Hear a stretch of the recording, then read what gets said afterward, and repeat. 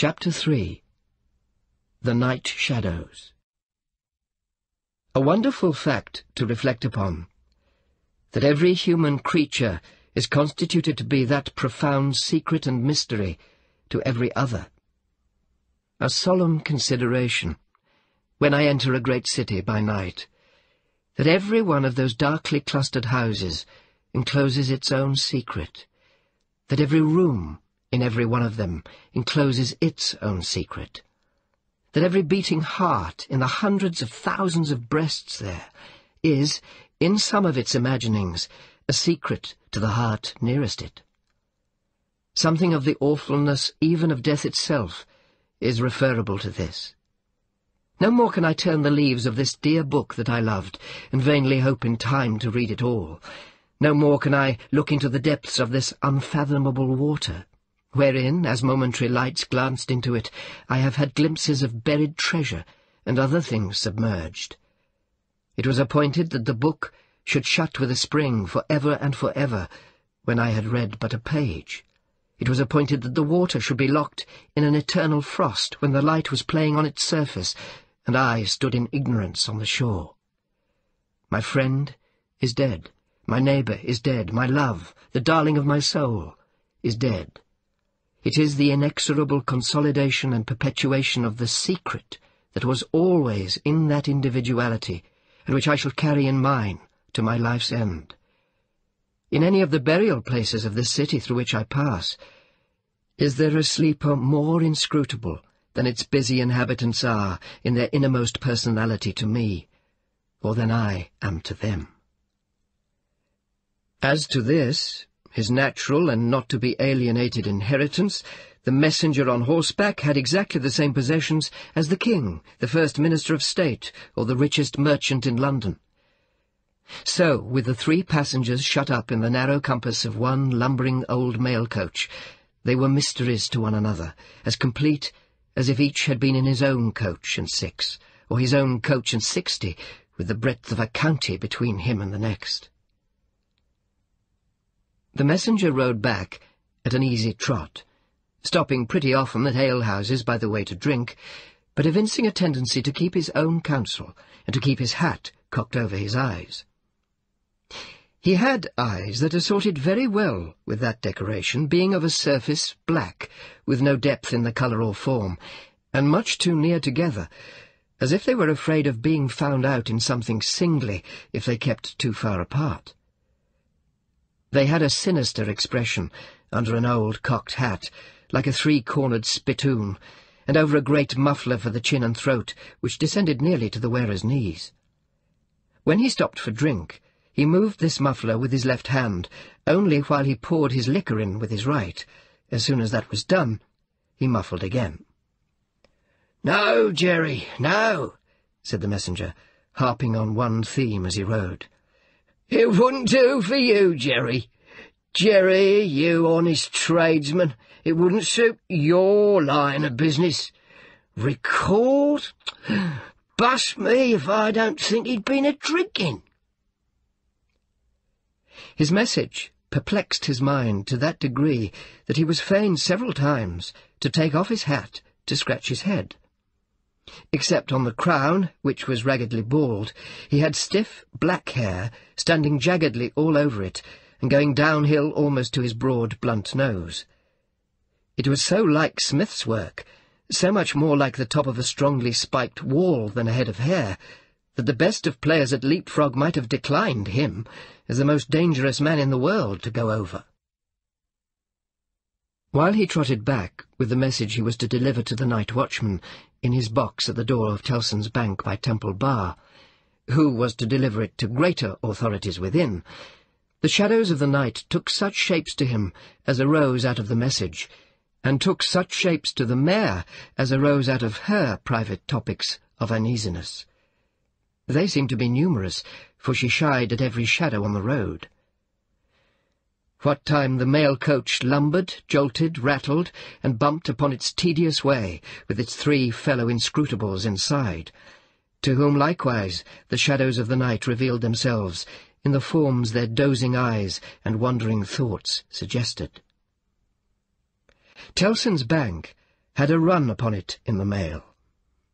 As the bank passenger, with an arm drawn through the leathern strap, which did what lay in it to keep him from pounding against the next passenger and driving him into his corner whenever the coach got a special jolt, nodded in his place with half-shut eyes, the little coach windows, and the coach lamp dimly gleaming through them, and the bulky bundle of opposite passenger, became the bank, and did a great stroke of business. The rattle of the harness was the chink of money, and more drafts were honoured in 5 minutes than even Tellson's, with all its foreign and home connection, ever paid in thrice the time. Then the strong rooms underground, at Tellson's, with such of their valuable stores and secrets as were known to the passenger, and it was not a little that he knew about them, opened before him, and he went in among them with the great keys and the feebly burning candle, and found them safe, and strong, and sound, and still, just as he had last seen them. But, though the bank was almost always with him, and though the coach, in a confused way like the presence of pain under an opiate, was always with him, there was another current of impression that never ceased to run, all through the night. He was on his way to dig someone out of a grave. Now, which of the multitude of faces that showed themselves before him was the true face of the buried person, the shadows of the night did not indicate.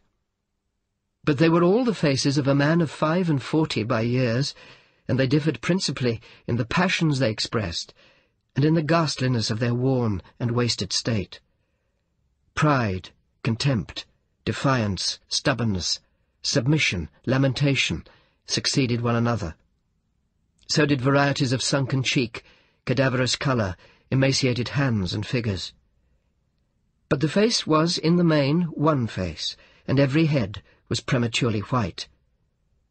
100 times the dozing passenger inquired of this spectre, "Buried how long?" The answer was always the same. "Almost 18 years. You abandoned all hope of being dug out long ago. You know that you are recalled to life. They tell me so. I hope you care to live. I can't say. Shall I show her to you? Will you come and see her?"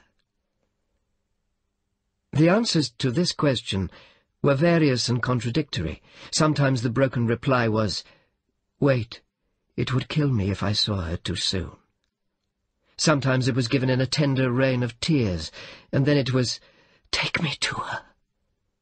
Sometimes it was staring and bewildered, and then it was, "I don't know her. I don't understand." After such imaginary discourse, the passenger in his fancy would dig and dig. Dig, now with a spade, now with a great key, now with his hands, to dig this wretched creature out. Got out at last, with earth hanging about his face and hair, he would suddenly fan away to dust. The passenger would then start to himself and lower the window, to get the reality of mist and rain on his cheek. Yet even when his eyes were opened on the mist and rain, on the moving patch of light from the lamps, and the hedge at the roadside retreating by jerks, the night shadows outside the coach would fall into the train of the night shadows within. The real banking house by Temple Bar, the real business of the past day, the real strong rooms, the real express sent after him, and the real message returned would all be there. Out of the midst of them, the ghostly face would rise, and he would accost it again. "Buried how long?" "Almost 18 years. I hope you care to live." "I can't say." Dig, dig, dig, until an impatient movement from one of the two passengers would admonish him to pull up the window, draw his arm securely through the leathern strap, and speculate upon the two slumbering forms, until his mind lost its hold of them, and they again slid away into the bank and the grave. "Buried how long?" "Almost 18 years. You had abandoned all hope of being dug out?"